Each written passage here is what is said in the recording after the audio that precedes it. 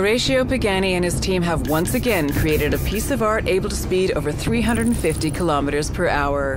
Created in Pagani's Modenese studio, only 5 roadsters will be built complementing the existing 5 coupes.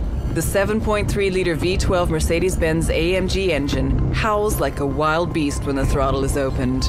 This is accompanied by the sound of air rushing into the air intake, positioned just above the driver's head. The Carbo titanium monocoque needed only a slight redesign, due to its unique strength, to deal with the absence of a roof, which when removed is stored in the front. The wheel nuts are made entirely from titanium and feature the Pagani logo.